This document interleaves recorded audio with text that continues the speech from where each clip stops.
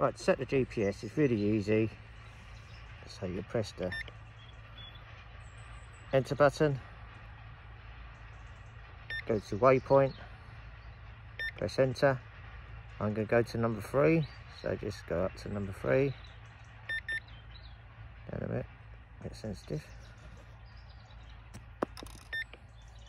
Press enter, set as target.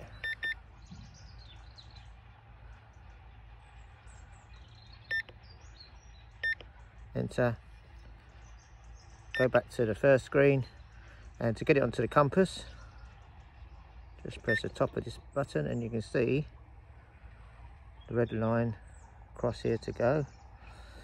This one means we're 1 meter from home. As I put it in the water, I've got 92 meters to go, and you just point about the boat towards the cross. Very easy.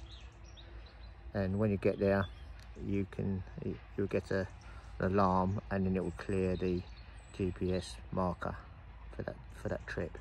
What's nice about it with the GPS on the Tolson is that you can send it a 5, 4, 3, 2 or 1 meters. So you can either have a very tight baiting area, or you can have it as a real big spread. I tend to do it like 2 to 3, then put 1 in there so you can get a real nice spread, and then and you've got a nice big spread for the carp to find. There's no point in just keeping it all tight. You want to spread so the carp will find it, and your bait will be right in the middle. So it's an excellent system.